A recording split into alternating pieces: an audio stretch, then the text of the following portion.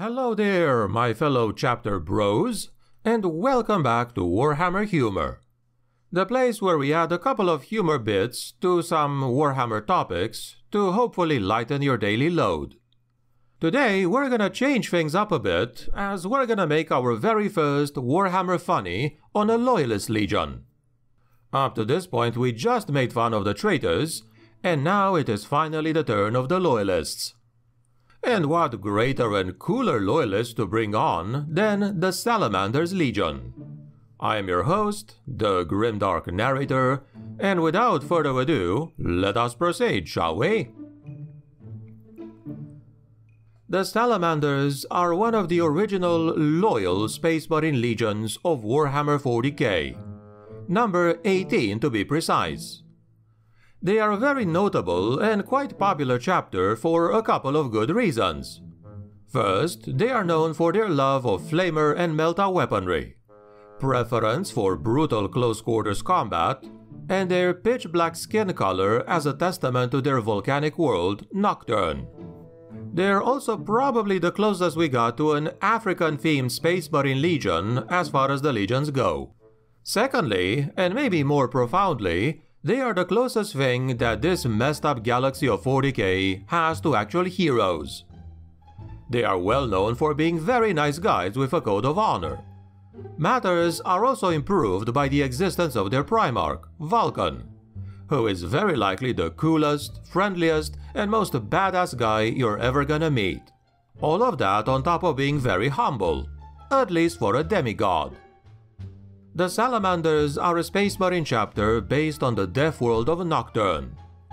Nocturne is a volcanic planet with some really ridiculous shifting gravity. As such, the people developed a very slow and methodical approach to life, coupled with a healthy respect for fire.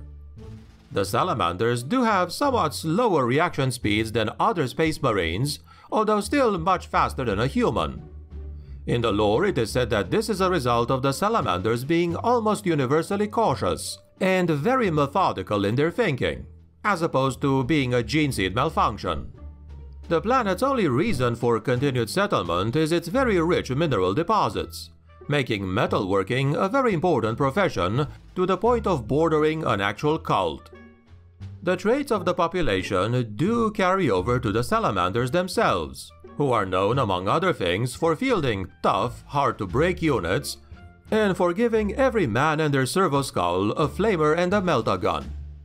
They are also known for making their own equipment, with each man held responsible for creating and maintaining his own war gear. They do import a couple of things that they cannot produce on their own world directly from the Adeptus Mechanicus, who does indeed like them a lot more than those other assholes who use up all the ammunition on their drills and practice fights. The rest of the war gear is made by the chapter artificers and tech marines, and they do produce some of the best armor and weapons of any Space Marine chapter.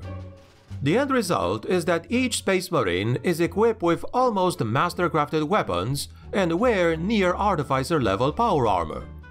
For comparison, their artificer armor is almost as good as Terminator armor. Despite the relative stability and purity of their gene seed, the Salamanders have no official successors. There are a couple of chapters, namely the Storm Giants and the Black Dragons, who everyone thinks are successor chapters of theirs, but those are just rumors, and the Salamanders have no kinship with either one. The official reason for that is that the Salamanders did not take part in the second founding. They were never a big legion to begin with, and they were even less big after the massacre on Istvan V. When good old rowboat Gilliman decided to split the legions, the Salamanders were actually exempted from splitting, mostly because by that point there wasn't much to split. Also, in subsequent foundings, they were either passed over in favor of chapters with a lot more gene seed to spare, or their AirTags descendant chapters were made much later, but without their knowledge or involvement. Do keep in mind that all Space Marine chapters are required to tithe a bit of their gene seed periodically to the Adeptus Mechanicus. Or, although this is a bit of a conspiracy theory, The Salamanders and Vulkan were so trusted that they were allowed to rebuild as a legion and operate with tens of thousands of Space Marines. But being so noble and beloved by the Imperium, the High Lords of Terra simply looked the other way. At the end of the day, their exemption to splitting into chapters never ended, so technically they can still be a legion if they actually wanted. Unfortunately, because Master Author Nick Kime doesn't let anyone near them, and hasn't written much about them in the last few years, the lore of the Salamanders is kinda stuck in limbo. Outside of their main trilogy, we know next to nothing about what they have been up to in the last years of the 41st millennium. This is rather sad, really, because they are the one chapter we like to see more of, and we definitely wanted to see them kicking ass during the 13th Black Crusade.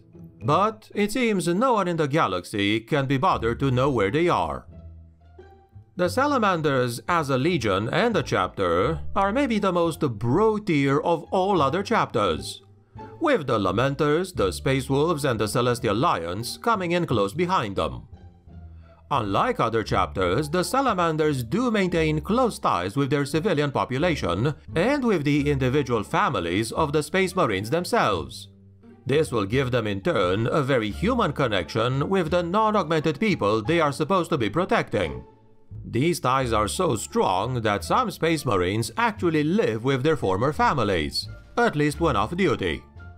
They regularly act in thankless rearguard and civilian defense actions, as seen in the War for Armageddon. And rather than spend their time in their awesome orbital fortress monastery, they hang out on the planet's surface, chilling with the locals. Many actually live normal lives among the people as chieftains, teachers, guardians, blacksmiths, and more. Some even wander the planet's surface as hermits when not on active duty. In terms of tactics, the Salamanders are one of the simpler and most straightforward chapters. The number of heat-based weapons that they field can be disturbing though, as is a certain character of theirs who can make all of these weapons twin-linked, and another that makes all their melt-attacked guns mastercrafted. The fact that each warrior maintains and repairs their own armor ensures that their chapter artificers can be free to make some really awesome stuff. They field almost exclusively treaded vehicles, as the gravitic antics of Nocture's moon, Prometheus, tends to cause anti-grav plating to freak the hell out. Maybe that's why the Tau have never invaded Nocturne. Their gene seed gives them an abnormally hardy constitution, even for a Space Marine. They are much more resistant to radiation and cellular damage than other Space Marine chapters. Even their eyes are said to be able to sense heat to some degree, similar to infrared vision. The daily rituals of the Salamanders take noticeably longer than other chapters due to their Nocturnian pragmatism. 11 a.m. Morning Prayer. The Salamanders are roused to begin the day with a few litanies from the Promethean cult. All the Battle Brothers worship only by the pilot lights of their flamers. 1 p.m. Morning Firing Rituals. The Salamanders practice their firing skills, usually using flamers and meltaguns instead of bolters though. The chapter serfs often have to put out the fires that the Salamanders inadvertently and inevitably cause. 3 p.m. Battle Practice. The Salamanders descend to their practice cages. The cages have usually been repaired from all the burn damage from the previous day by that point. Any Tyranids that happen to be part of the battle exercise will usually be part of the next meal. 6 p.m. Hammer Time. The Salamanders take to the maintenance of their war gear while also making new weapons and armor. The Adeptus Mechanicus often drools, wishing they could be as good as them. 8 p.m. Midday Meal. A light meal is prepared by the chapter serfs and is consumed. Carolina peppers are usually a component of the meal, but for special occasions when guests from outside the chapter are invited, they only use ghost peppers. 9 p.m. Pimping of the Rides.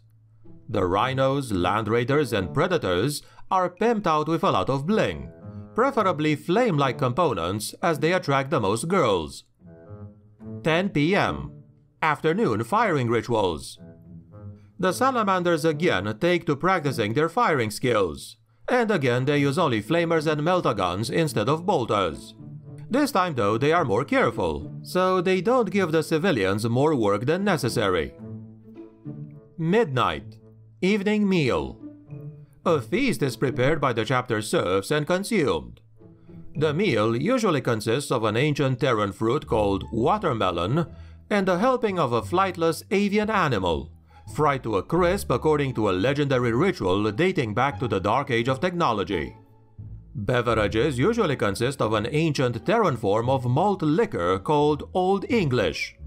On very special occasions, they may even break out an ancient carbonated drink referred to as crystal. 1 a.m. Free time. The Salamanders are given some free time from their duties. Some just reflect on their duty to the Emperor. Others go on and commune with the folks of the sanctuary cities of Nocturne, or compulsively build new suits of armor. 4 a.m. Lights out.